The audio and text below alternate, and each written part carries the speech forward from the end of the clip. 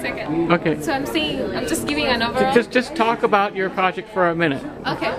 Okay. Alright, so my name is Jennifer and my advisor is Dr. Noel Urban and my co-advisor is Judith Perlinga, and we are trying to determine the CO2 fluxes of Lake Superior, the magnitude of the CO2 fluxes from Lake Superior, whether it's going into the lake or out of the lake. And so far, based on our method, we're seeing that the fluxes out of Lake Superior are positive in direction, which means they're coming out of the lake.